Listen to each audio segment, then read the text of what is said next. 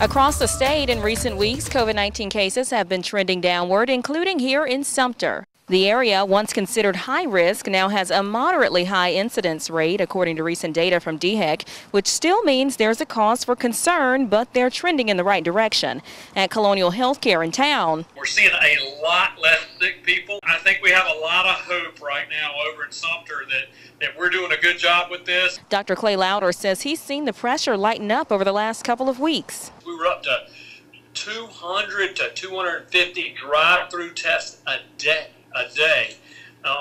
And then it seems like the last 2 weeks it's really fallen off. Prisma Health says they're also seeing a decrease in COVID-19 patients across their system. State health officials say mask wearing has contributed to the drop in cases, but there's still work to do. More testing is needed, and everyone should be practicing social distancing and avoiding large gatherings to reduce the spread. We're really concerned about flu and corona together. We don't know what that's going to look like. We're worried if you get flu and then corona and your immune system's weak, that it's a risk. We're encouraging flu shots right now.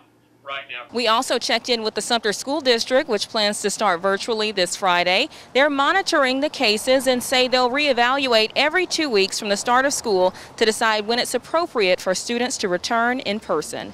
For Street Squad Sumter, I'm Kaylin Hagwood.